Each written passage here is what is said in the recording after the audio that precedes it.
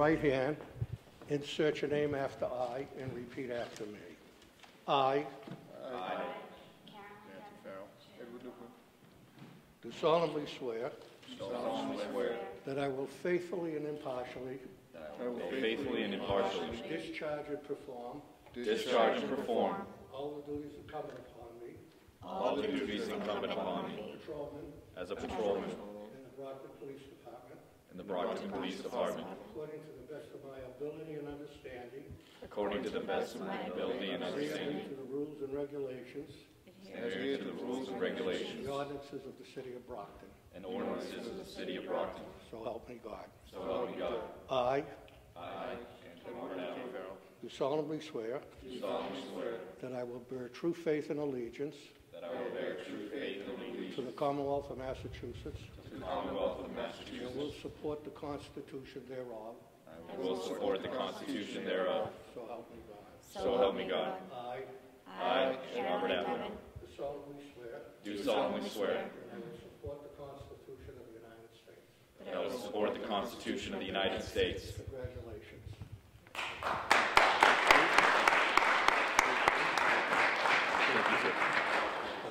Thank you. Mr. Mayor.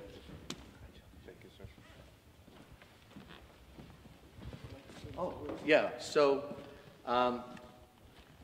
first of all, I just want to personally thank each officer for their service to the city, understand the commitment that they're making.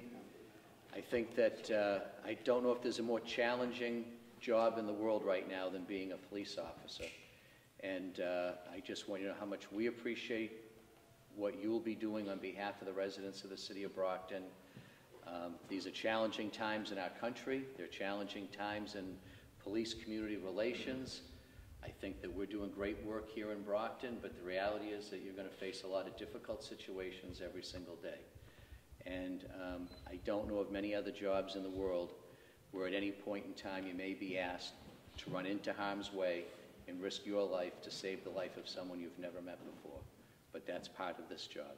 And there are very few people that are capable of doing it, and we're very excited the fact that you've completed your training and you're ready to come to work with the city of Brockton as police officers. So thank you for your service. Now, I'd like you all to step up and sign the book, if you would, please. What's your name? Patrolman. Today's name. Thank you.